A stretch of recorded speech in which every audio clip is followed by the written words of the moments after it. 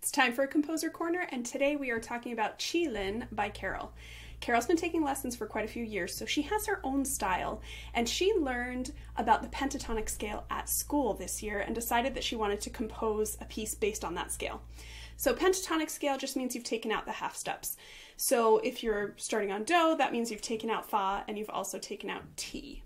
So in this style of music, it really kind of feels like it's longing. It's not sad, it's not happy, it just kind of is. But it's a style that's really common in folk music in both North America and in Europe. Actually, Antonin Dvorak's piece, The New World Symphony, starts out using that pentatonic scale.